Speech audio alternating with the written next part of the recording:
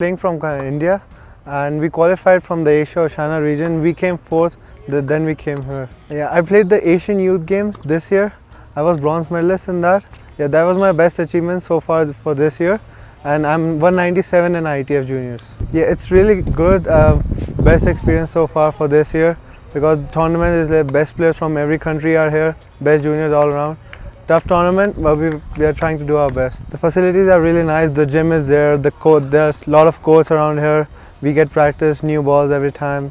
Really good, yeah. I'm planning to play Grand Slams from next year, all the junior Grand Slam, and achieve maximum in tennis. And my favorite player is Andy Murray.